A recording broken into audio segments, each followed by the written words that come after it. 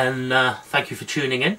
First of all, let me introduce you to one of the star characters in my project. Here he is. This is Rupert, and I'm sure you'll be wanting to see how he features.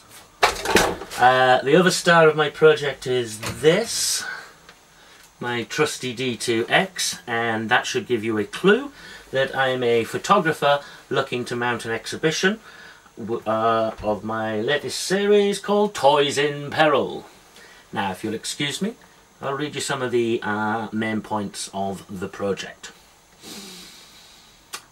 The Toys in Peril collection is a set of 13 high-quality, original, hand-staged photographs designed to make you laugh, shudder, or cry out in despair on a monthly basis.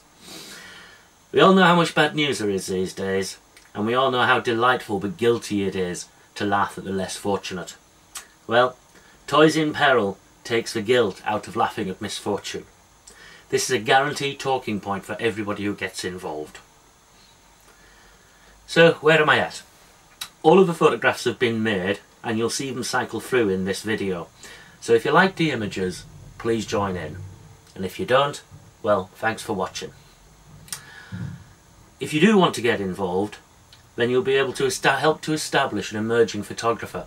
I've had some successes with publications in well-established, respected magazines, such as the 125-year-old Amateur Photographer. And I've co-exhibited with other London photographers, but I'm yet to hold my own one-man public exhibition.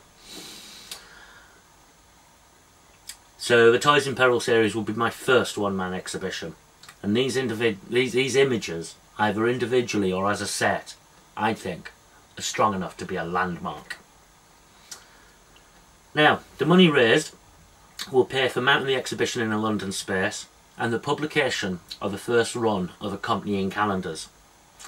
Rewards for helping out include a signed copy of the calendar, or an invitation to the exhibition private view, or one of the original 13 prints that I'll be hanging in the exhibition, depending on how much you want to help. These are quality rewards, quality things and experiences, something that is an excellent way to return you on any investment. Now, the funding options are modest, and the total I'm asking for is not that high, so I'm quite hopeful we'll be able to make this happen.